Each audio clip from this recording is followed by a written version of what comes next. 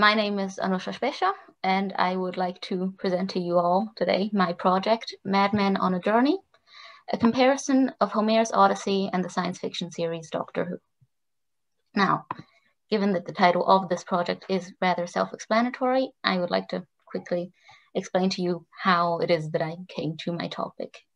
My goal was to compare a very old piece of literature with something completely unequivocally modern. What finally led me to the comparison of the Odyssey and a modern television series was the fact that I discovered a parallel between books 9 through 12 of the Odyssey with the, in modern television, commonly used Monster of the Week formula. This allowed me to formulate my hypothesis that there are parallels between the Odyssey and Doctor Who. And the mentioned parallel is one that is also discussed in my paper itself.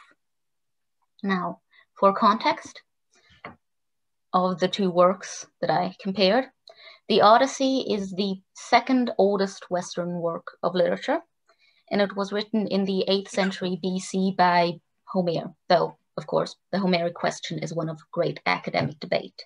And it is to this day one of the most influential works of fiction ever written.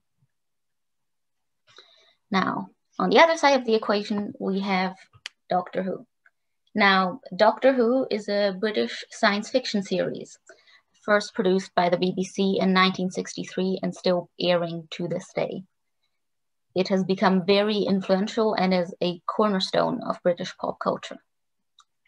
The show tells tale of the Doctor, the titular main character, who is a time-traveling alien who travels through time and space with companions and saves the day, a person, a place, a planet, the world, stories of that ilk.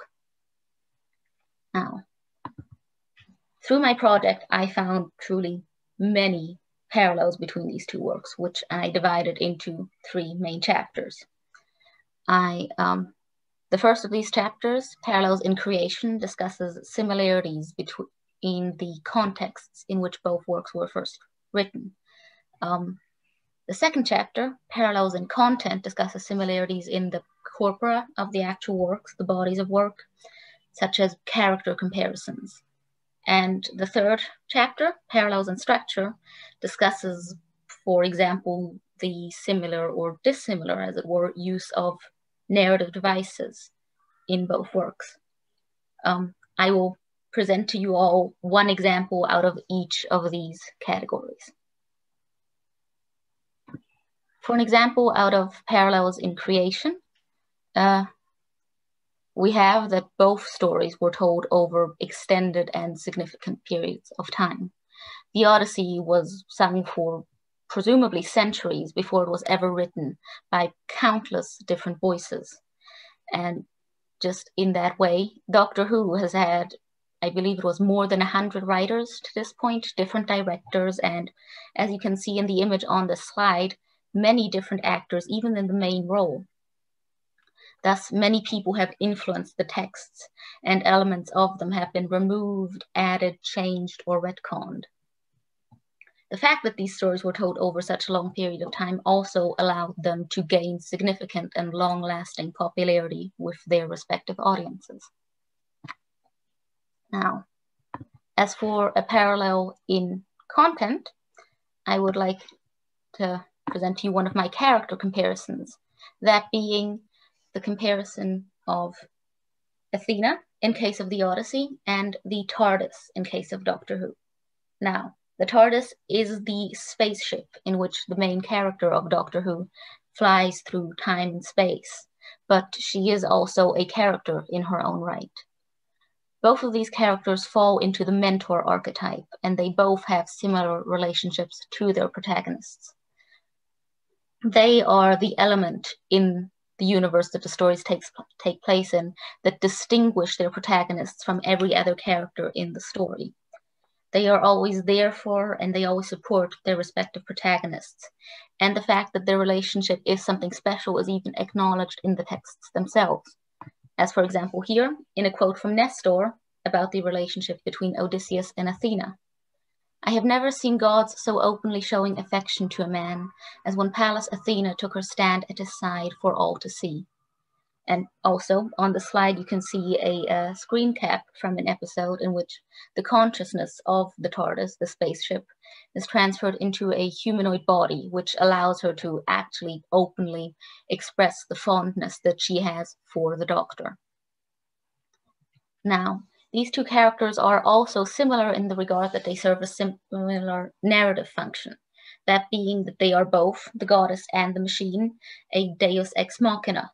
Now, a deus ex machina is a theatrical and literary plot device originally in ancient Greece, in which the actor playing a god would come out of the machine, the stage works, to solve whatever plot the main characters were engaged in.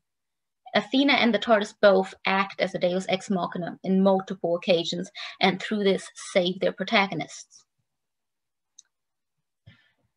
For my parallel in structure, I have chosen the comparison of two devices which at first glance would appear to be medium specific, that being the use of epithets in the Odyssey and that of musical themes or background music in Doctor Who or television in general. Now, epithets are sentence fragments which the storytellers use to complete verses. They describe situations, actions, environments, or people. But they can also be specifically used to emphasize an aspect of a scene or character, or remind the listener of a different scene in which the same epithet was used.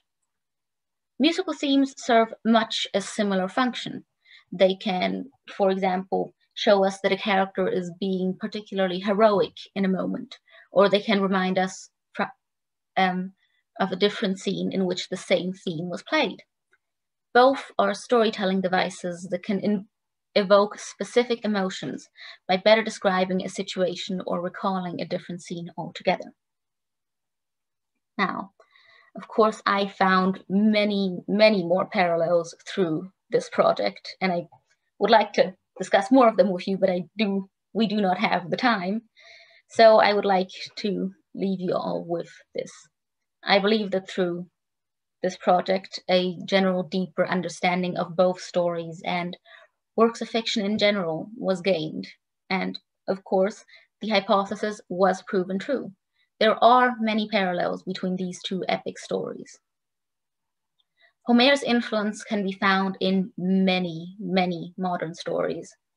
And the comparison of something so modern with something so ancient has brought me to, I believe, a deeper understanding of storytelling in general.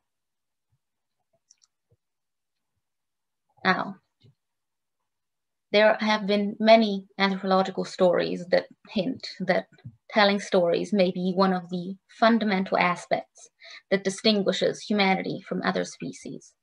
Telling and hearing stories allows us to give on knowledge and information through time and space themselves. And storytelling is an evolutionary trait. Such a theory is, of course, supported by the fact that stories conceived now 3 millennia apart have so many obvious similarities.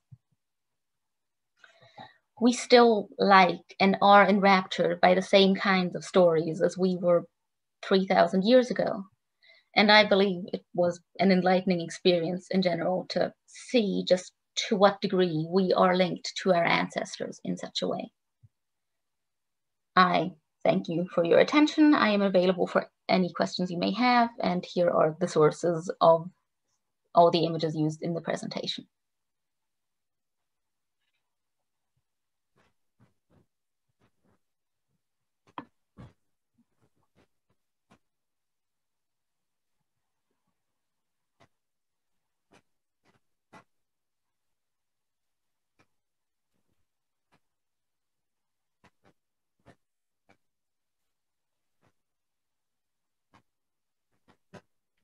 Shall we proceed? I'm sorry for taking up the floor. Well, thank you for your most excellent work. It was really a wonderful experience to be reading it, and I mean it in every possible way. My question, again, might appear not a very academic one, but perhaps you'll turn it in the right way. What is your explanation, if you have one, for why Doctor Who provingly demonstrated so many parallels? Is it the power of Homer's work, or is it the specific genre or a specific combination of people who worked? Do you have any ideas? Because you did mention that a large amount of modern day